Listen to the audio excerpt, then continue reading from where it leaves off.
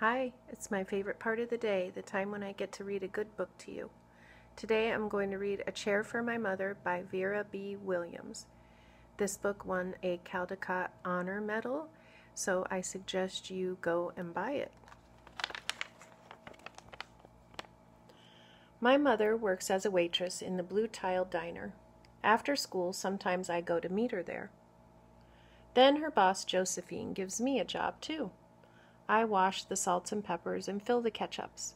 One time, I peeled all the onions for the onion soup. When I finish, Josephine says, "Good work, honey," and pays me. And every time, I put half my money into the jar. Are you asking yourself a question right now? I am. It takes a long time to fill a jar this big. Every day when my mother comes home from work, I take down the jar. My mama empties all her change from tips out of her purse for me to count. Then we push all of the coins into the jar.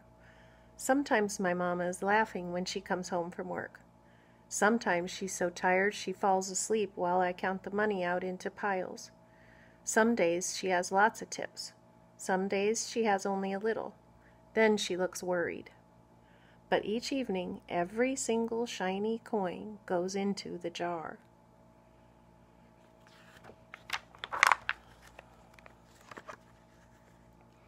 We sit in the kitchen to count the tips. Usually Grandma sits with us too.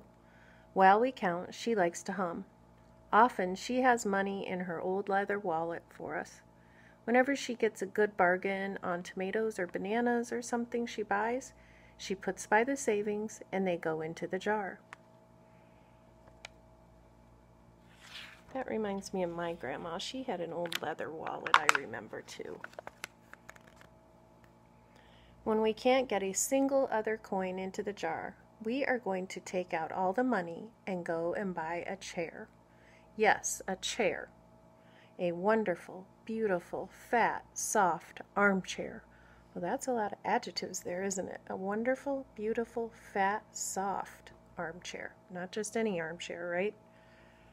We will get one covered in velvet with roses all over it. We are going to get the best chair in the whole world. That is because our old chairs burned up. There was a big fire in our other house. All our chairs burned. So did our sofa, and so did everything else. That wasn't such a long time ago. My mother and I were coming home from buying new shoes. I had new sandals. She had new pumps. We were walking to our house from the bus. We were looking at everyone's tulips. She was saying she liked red tulips, and I was saying I liked yellow ones. Then we came to our block.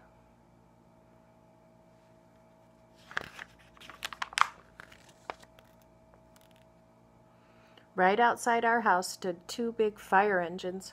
I could see lots of smoke. Tall orange flames came out of the roof. All the neighbors stood in a bunch across the street. Mama grabbed my hand and we ran. My Uncle Sandy saw us and ran to us. Mama yelled, "Where's Mother?"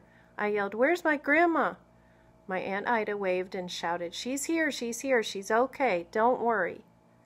Grandma was all right. Our cat was safe too, though it took a while to find her. But everything else in our whole house was spoiled.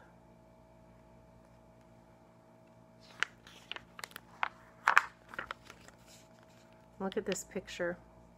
Why do you think she chose to illustrate it with all this black and gray instead of the colorful pictures we've seen so far?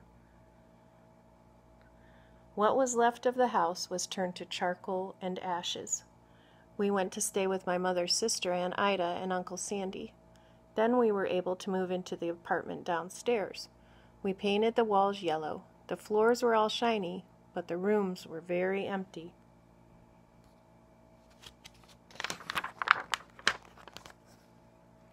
The first day we moved in, the neighbors brought pizza and cake and ice cream, and they brought a lot of other things too. The family across the street brought a table and 3 kitchen chairs. The very old man next door gave us a bed from when his children were little. My other grandpa brought us his beautiful rug. My mother's other sister, Sally, had made us red and white curtains. Mama's boss, Josephine, brought pots and pans, silverware, and dishes. My cousin brought me her own stuffed bear. Everyone clapped when my grandma made a speech. "You are all the kindest people," she said, "and we thank you very, very much. It's lucky we're young and can start all over."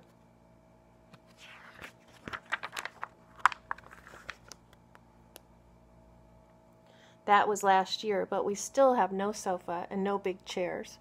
When Mama comes home, her feet hurt. "There's no good place for me to take a load off my feet," she says. When Grandma wants to sit back and hum and cut up potatoes, she has to get as comfortable as she can on a hard kitchen chair. So that is how come Mama brought home the biggest jar she could find at the diner, and all the coins started to go into the jar. Now the jar is too heavy for me to lift down. Uncle Sandy gave me a quarter. He had to boost me up so I could put it in.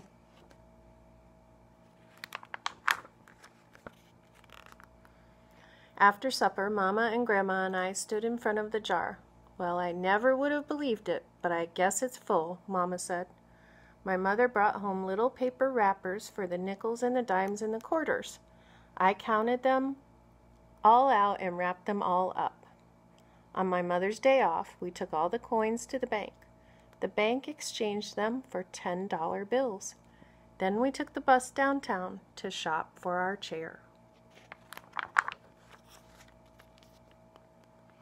We shopped through 4 furniture stores. We tried out big chairs and smaller ones, high chairs and low chairs, soft chairs and harder ones. Grandma said she felt like Goldilocks and the 3 bears trying out all the chairs.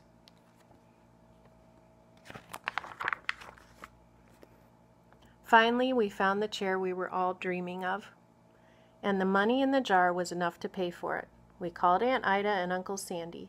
They came right down in their pickup truck to drive the chair home for us. They knew we couldn't wait for it to be delivered.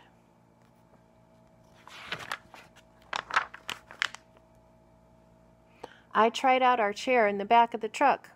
Mama wouldn't let me sit there while we drove, but they let me sit in it while they carried it up to the door.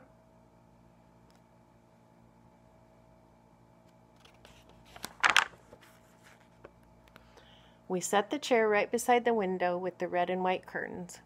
Grandma and Mama and I all sat in it while Aunt Ida took our picture.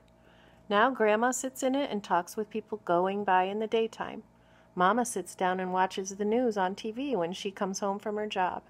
After supper, I sit with her, and she can reach right up and turn out the light if I fall asleep in her lap.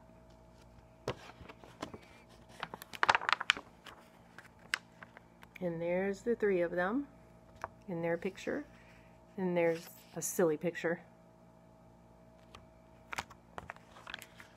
I hope you enjoyed A Chair for My Mother, and I'll see you next time. Bye, Carly.